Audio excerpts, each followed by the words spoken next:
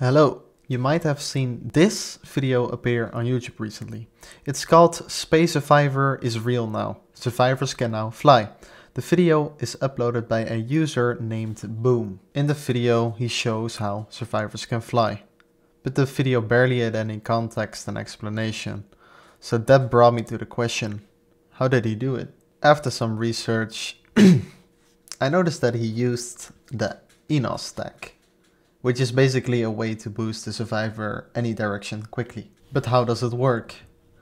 So basically, a survivor walks against or falls onto another survivor picking an item up or dropping it, which causes the game to glitch out and launches the survivor in any direction.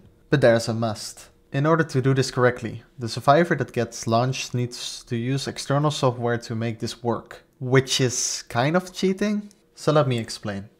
The external software makes you able to use a bind to limit the FPS to 1. And after pressing the bind again, it changes back to normal FPS. And while you fall or run into the survivor which is picking up the item while you have 1 FPS, this happens.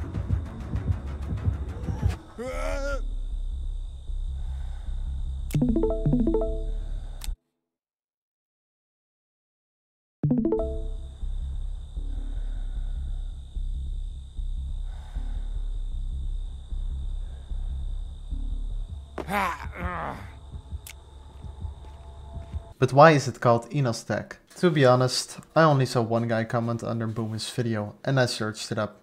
And I found 2 videos which showed the same concept, which both had Enos tech in the video title. I really don't recommend using this in public matches, but I did do it in some private matches, which makes up for some really neat clips.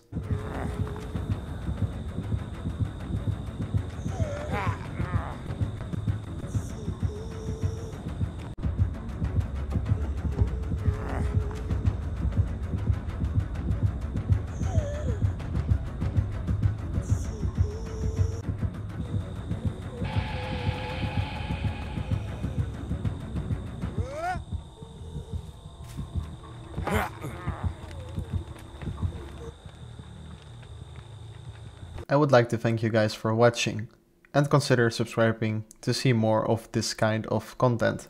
Bye!